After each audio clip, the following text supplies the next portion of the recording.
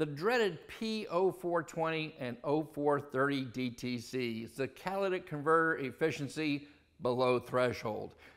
These two codes are among the top 10 DTCs that technicians face on an everyday basis. And while the name might imply that the converter has failed, odds are it's not the ultimate cause of the failure. Learn more in today's edition of The Trainer.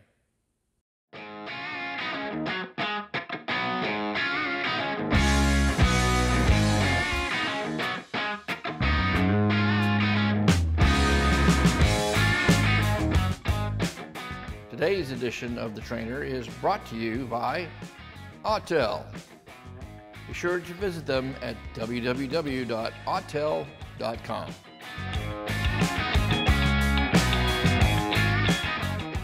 While the P0420 or 0430 diagnostic trouble code can indicate a catalytic converter that has outlived its useful life, there are a few things you should understand before you order the replacement. Let's start with the three ways that a catalytic converter can fail. This is usually caused by any factor that affects the engine's air-fuel mixture and the resulting exhaust or feed gases being sent to the converter. In order for the CAT to work efficiently, these feed gases must be kept in a very narrow range, expressed in lambda. Even slight variations will cause the converter temperature to rise significantly. Converter poisoning is a common cause of premature converter failure.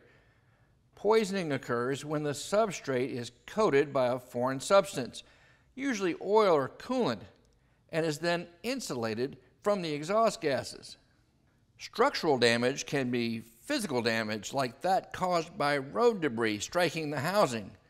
And it can also be things like stripped oxygen sensor threads, thermal shock to the converter, and metal fatigue at mounting points or welds. While the P0420 and P0430 trouble codes may indicate a converter that's outlived its useful service life, there are a few things to ask yourself before replacing the converter. Number one, is the converter really bad? And number two, if it is, what caused the converter to fail? And if the converter has passed and it's okay, well then we need to know why did the ECM set this false code. Take the vehicle for a test drive. Pay attention for any abnormal noises that may be coming from around the area of the converter. Pay attention also to how the vehicle responds. Is it sluggish? Does it lack throttle response? Does it have an overall feeling of low power? Any of these can be caused by a restricted exhaust that is a result of a melted or broken substrate. The next step is to connect your scan tool and verify the presence of the P0420 and or the P0430 DTCs, and make a special note of any other DTCs that might be recorded in the ECM. Any DTCs or conditions that you find that either impact the emissions level of the vehicle or the sensor's ability to provide correct information to the ECM can skew the ECM's test of the converter. So make sure that you repair these conditions and DTCs first, then rerun the catalytic converter monitor before you replace the CAT.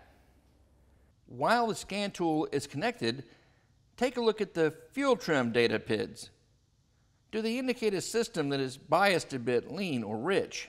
As I said earlier, the feed gases going to the converter have to be maintained within a very narrow lambda range, or converter damage could result. On vehicles that use a conventional oxygen sensor before and after the catalytic converter, the ECM monitors the inputs from these two sensors to assess the state of health of the converter. It expects to see the front sensor switch normally, while the rear sensor should remain a fairly stable output.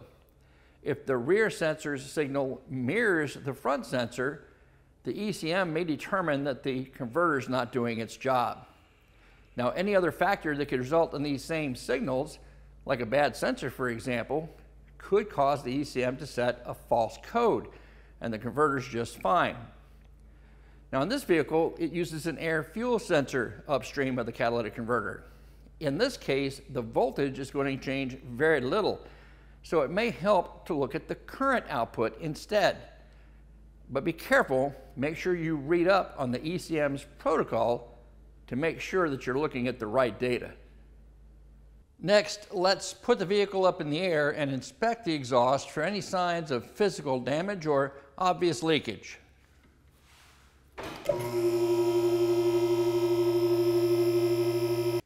Here's a tip that I learned from trainer Mike Becker.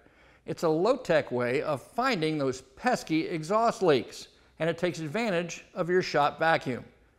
Simply plug the hose of the vacuum to the outlet side, insert it into the exhaust, and then seal it around the pipe. Turn the vacuum on, and now you're pressurizing the exhaust system. Next, all you'll need is a mixture of dish soap and water, and spray the exhaust down liberally, looking for the air bubbles that indicate the leak source. Common sources of air leaks into the exhaust that can skew the ECM tests are damaged flex pipes and stripped or damaged sensor threads. You can even use a thermal imaging camera like this Autel IR100 to see the converter in action. Start the engine and allow it to reach operating temperature. Then check the temperature of the converter's front weld ring. Depending on the size of the converter, most converters light off around 350 degrees Fahrenheit and are fully lit around 500 degrees Fahrenheit. And this temperature can be tested at the front weld ring. If this temperature is never reached, the converter may be faulty, or it's not receiving the right feed gas mixture from the engine. The temperature of the converter's rear weld ring is directly related to the amount of work the converter is doing. Under normal conditions, it may reach temperatures as much as 150 degrees Fahrenheit higher than the front weld ring. If the rear weld ring is hotter than it should be, it's a good indication that the feed gases are outside of that very narrow range I talked about. It may be lean, rich, or there could be contaminants in the exhaust stream. And if the rear weld ring is colder than it should be, well, that can indicate a catalytic converter that has failed and it's unable to light off, or it could also indicate an emissions-related problem, maybe cat poisoning because of those contaminants. A bronze-blue rainbow discoloration of the shell typically indicates elevated temperatures and overheating of the converter. Typically, converter temperatures will not exceed 1200 degrees Fahrenheit on a properly running engine. But periodic operation above 1600 degrees Fahrenheit can reduce the converter's efficiency by damaging the precious metal coating on the substrate. Now, if you suspect that there's damage to the substrate, you may get a clue by removing the oxygen sensor and using a borescope like this one, the Autel MB480, to get a closer look. Just one word of caution. The substrates, when melted, generally melt somewhere near the middle and may not be readily visible. If any of the checks that we've done so far have proven that the converter has failed, we still need to know why it failed. Was it old age, or is there another cause that we have yet to determine and we need to correct? And if the converter is good, we also need to know what is it that the ECM saw that it didn't like. Is there some fake input that it's receiving that's misleading it when it's making its tests? Now we know we need to keep those feed gases in a very narrow range, and one tool that we can use to help us determine if that is indeed the case is a conventional 5-gas analyzer. When using a 5-gas analyzer, keep in mind that high HC emissions indicates unburned fuel. High CO levels indicate partially burnt fuel or oil. High NOx levels are normally caused by high combustion temperatures and pressures, slightly lean air fuel mixtures, or excessively advanced ignition timing. Now, if you do see 5-gas results that are out of whack, consider that we're focusing on HC, CO, and NOx. If HC and CO are low, but NOx is high, well, odds are that's not a result of a bad converter, that's usually something else. But if you see all of them high, you can suspect that the converter is not doing its job, or it's not getting the feed gases it's supposed to get. And that's the case we want to take a close look at engine drivability items. Is there a misfire? Is there a fuel trim issue? Things along these lines. One way that you can determine if all the cylinders are contributing their fair share is by using your thermal imager and looking at the temperature of each exhaust runner. Usually, if there's a cylinder that's not carrying its weight, it's going to be colder than the others.